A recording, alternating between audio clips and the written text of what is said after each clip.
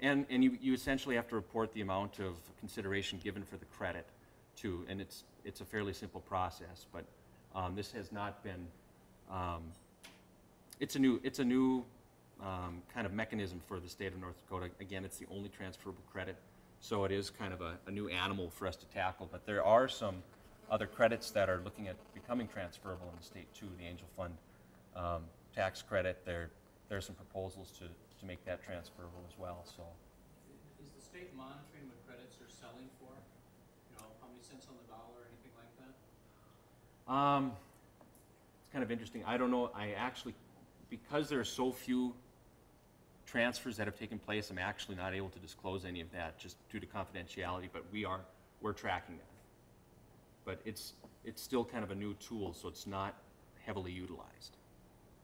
If we were to get into selling that, is there anyone we can get assistance from on pricing it, or I realize in an open forum like this, but well, it really would be a casual sale, whatever the seller would find appropriate. It could be 50 cents on the dollar, it could be 90 or 10 cents on the dollar, and it can be any kind of in-kind consideration too. It's really a private transaction that just has to get reported. We just need to know who actually ends up with the credit, because if there ended up being an audit and the person that actually claimed the credit shouldn't have actually had that, we need to just be able to track that. What kind of paperwork? Is it just a certificate, or is additional paperwork required because of the audit requirements? Actually, that's a good question, Bruce. It's really just a form that you fill out just to actually document the transaction. Some states do transferability where you actually earn a certificate. So the buyer and the seller need to have that paperwork in their file in case of an audit. That's it. Exactly. You would just fill out that paperwork to the state tax department to document the transfer, who is the seller and who is the purchaser, and then essentially we have that on file. So we know that the end purchaser was eligible to actually claim that credit. We have a number of out-of-state investors in our Angel Fund. They would get federal tax credit, but nothing in North Dakota. You're saying for the R&D? Yeah.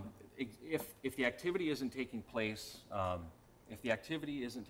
in North Dakota, they would not be able to receive. Most of the activity is in North Dakota, but they are from out-of-state.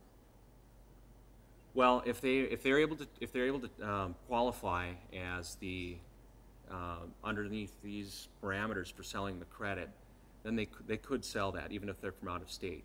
But the key is they wouldn't be able to earn the credit unless that activity takes place here. So as long as these are fairly restrictive qualifications for the seller. That's the one thing about this, is that you have to be under that certain size, that's $750,000, and you can't have claimed a credit before 2007. So Presumably, if the R&D company is a pass-through, I assume the sale still has to occur at the pass-through level, not the individual taxpayers that are going to receive the credit?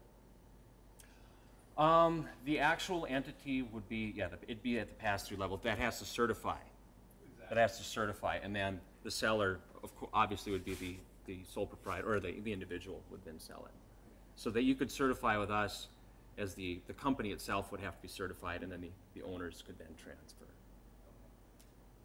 I was gonna say, I don't know if it's the same here, but in Pennsylvania, for example, the credits, there's only about 3 states in the country where you can actually sell the credits. Pennsylvania's one of them.